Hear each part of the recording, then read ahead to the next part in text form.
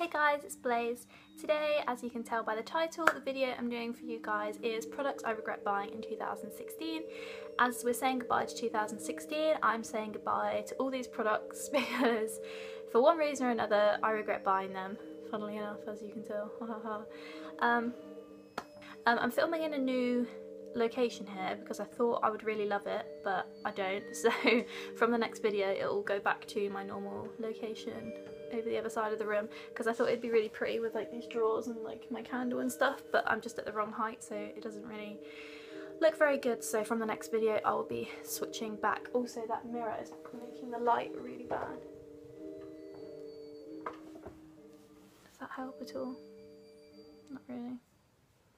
I don't know.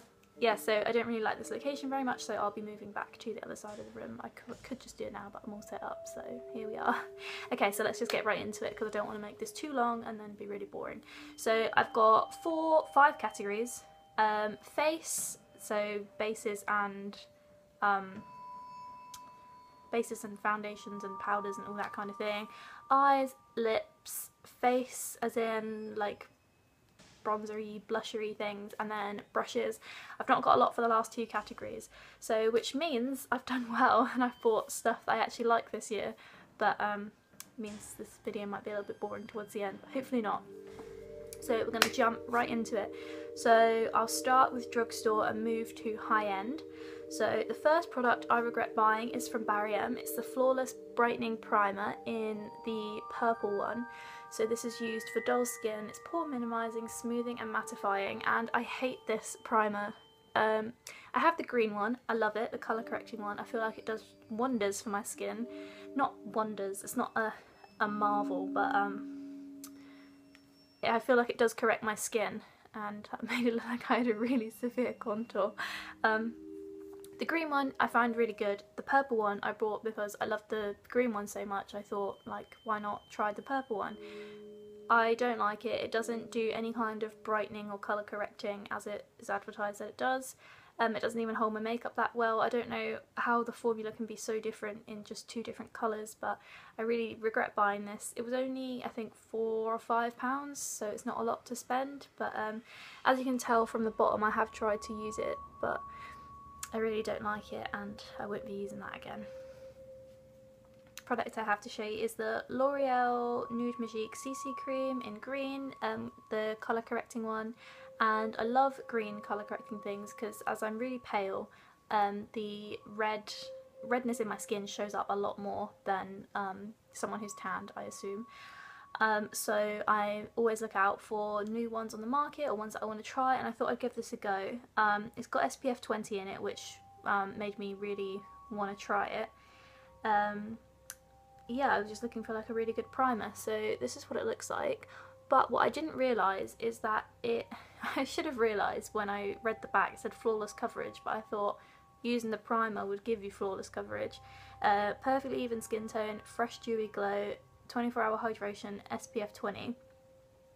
Yeah, I just thought it would be a good primer, but when you use it, so you can see the green there, but when you blend it in,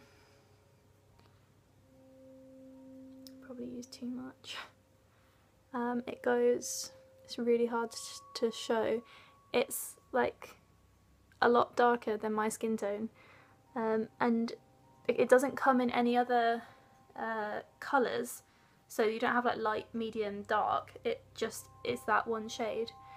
I didn't even attempt to put my foundation over it because I put it on my face and was horrified by the colour that I went. I was not expecting to be tanned, and then that happened.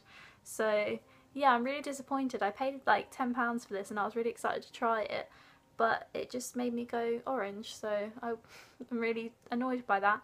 I might try it again and put my foundation over the top, but it seems a bit silly to me to layer my foundation over like orange. So yeah, I'm a bit annoyed by that. So yeah. Next one is a higher end product. It is the Professional Primer from Benefit. This is not a sample size, but I don't know, it's not a sample but not a full size, it's like a little in between. I think it's like Travel or something. They sell these by the counter on the way, in the queue up bit on the way to the till at Boots. This is where I got this from. It cost me $9.95 and I'd say I've used about half of the bottle, and I was really careful when I first got it to not use too much because I thought I'd love it, but I don't love it. Oh, I've got that annoying green primary stuff everywhere now. The reason I don't like this is that I don't find it minimises my pores at all. I don't find it holds my makeup well, and I'm quite disappointed. I thought, being Benefit, I would love it. It's like such a notoriously good brand. I thought I'd really enjoy this product, but I really am a bit disappointed by it. It didn't live up to my expectations. So I am in the market for a really good primer, because as you can tell, I'm not having a lot of luck.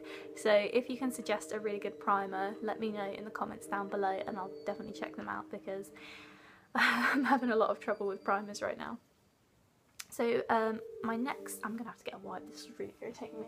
So the next product I want to talk about is a MAC foundation. This is the MAC Studio Fix Fluid with SPF 15 in the shade NW13. This is a repurchase for me. I had it before, not with the pumpy thing, and then I bought the pumpy thing this time. And the only reason I regret buying this is due to the colour. The actual formula I love the smell of this foundation. I don't know what it is, it just smells really good. Oh, I just broke my...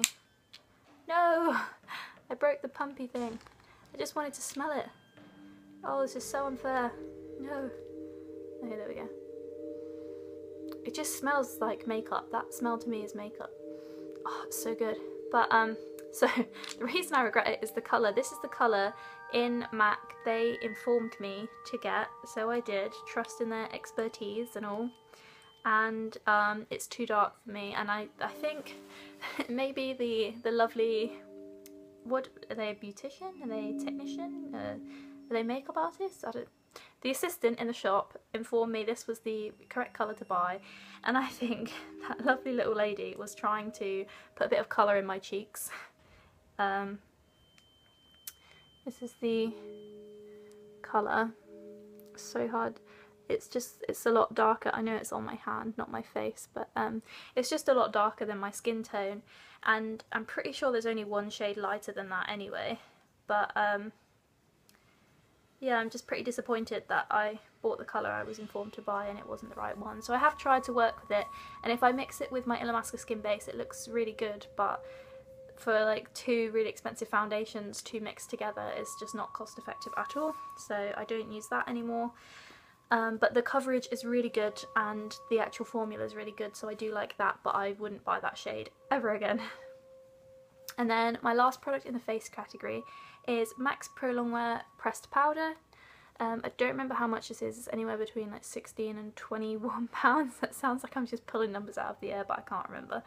That's in the shade Light, and I had one of these before but I dropped it and smashed it, so I decided to re-buy it, but I couldn't remember which one I had. So I bought the, like I said, the Pro Longwear Pressed Powder, the more expensive of the options there, so I thought, you know, it must be good, and it doesn't seem to do anything. Like, you can't even tell that I'm swatching it. It just seems like the most pointless thing. Like, I've swatched it and you can't see it. I literally paid between £15 and £20 for nothing, for no pigment, nothing. I'm really annoyed by this powder. Like, I love MAC as a brand, it's a really good brand, but it just seems to be they're letting me down at the moment. I don't know if I got like a dud one or what, I don't know, but this is really bad and I wouldn't rebuy this.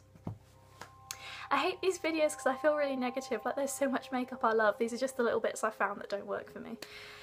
So my next category is eyes, and I've got two gel eyeliners here to talk about by Barry M. I have one in the white shade. I don't think they have numbers or anything. No numbers or like names or anything. So I have one in white and one in blue. I thought they would be really cool and I was really excited to try them, but the formula is just so stiff. I know it's a gel eyeliner and not a like a liquid or anything, but you can just, there's your little pot, and you can barely get anything out. It's just so stiff. And then the bit you do get out is so... How do I allow you to see this? There you go, you can see it there. It's just, it's awful. It doesn't come out properly. It's so dry.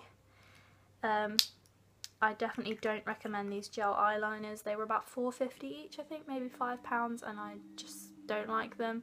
The blue's the same, it's not just the white, the blue is the same as well, so I'm really disappointed by that purchase. Another product in the eyes category is an eyeshadow, and this is from NYX, and I'm really disappointed by this because I was so excited to get this shade. Like, as soon as I knew NYX was coming to the UK, I was like, yes!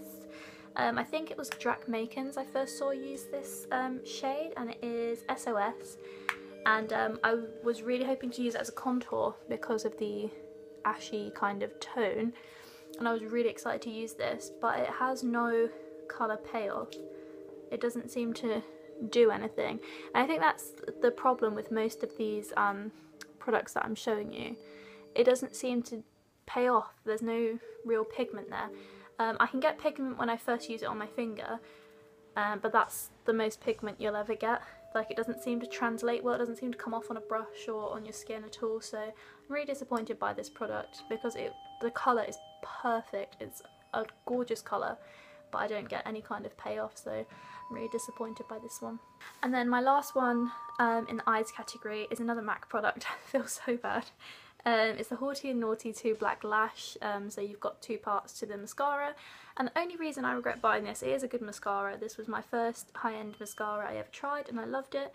The only reason I regret buying this is because I bought it too soon. I bought it, used it for about a week, and then I got a sample of Perversion by Urban Decay, and that like smashes everything. That is like my favourite mascara of all time, and this just kind of has been made redundant. And the only reason it's made it into this video is because it's just not as good as Perversion.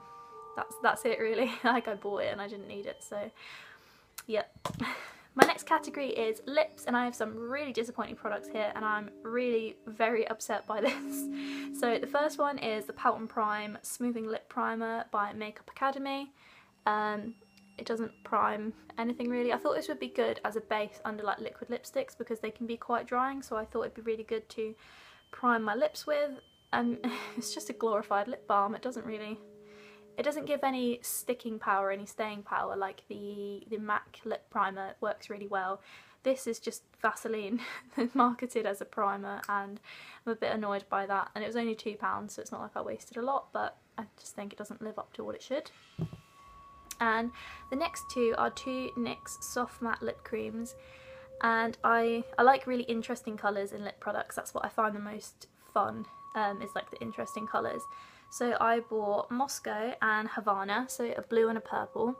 And I'm really disappointed by both colours because the pigment is awful. In the picture, I don't know what it's like in the NYX counter near you, but the one near me has all the lipsticks laid out in a row, and then the pictures underneath of what they look like. So I was really excited to find these cool colours, but on trying them out, they are nothing like the ones used. So this is with one swipe of each, and it's so faded and just not pigmented at all, and it's really sheer. And if you are to put it on your lips, it's like, you know when you eat sweets and it kind of like, you have like the tint of the sweets you've eaten, it like tints your lips. These should be lip tints, not soft matte lip creams, because it doesn't do anything. And even if you try and build on the colour, it doesn't do anything. It's just more and more sheer, and I'm really disappointed by these because I was so excited to be able to buy NYX cosmetics in the UK, and I'm really disappointed. I have other NYX lip products which worked really well, but just not the soft matte lip creams, so I don't recommend these. Next category, I've only got one product, which is the face one. So it's one blusher. It's the Essence Silky Touch Blush in the shade 10 Adorable, and this is not a very pigmented shade at all, which I'm really disappointed by because the colour is so adorable, like the name. I thought it'd be a really sweet colour, and I'm not really a blush person, so I only have 3 blushes, and I bought this because the other 2 aren't very good, so I wanted to try another one, and I don't want to spend a lot on a blush because I rarely use them. It's just not pigmented at all. Like you can see a tiny bit of colour, but it doesn't translate well onto the face, and it doesn't swatch well. Yeah, so I'm disappointed by that shade. The last product I've got to show you is a brush, and this is from Morphe, and it's the M430 brush. So it's like a pointed blendy brush thingy. Really technical term there. And I'm really disappointed because Morphe is such a great brand. The eyeshadows are freaking amazing. I love their eyeshadows, and some of the brushes I've used are really, really good, but this brush just really disappointed me. Like the bristles seem really cheap, they don't seem well made, and they're so scratchy when you rub it on the skin.